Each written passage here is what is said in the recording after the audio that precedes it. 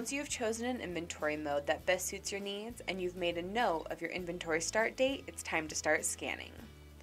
With the cursor in the command or barcode line, start scanning your items. As you're entering barcodes, you will notice the item's information will become current on the circulation window.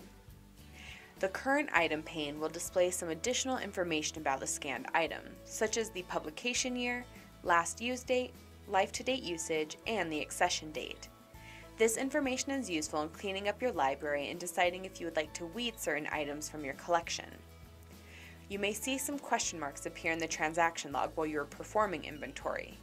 This is the program letting you know that the items you scanned are out of call number order.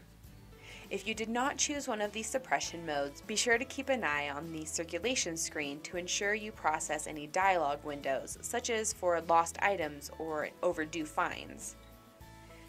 The inventory date of items gets updated as soon as it's been scanned.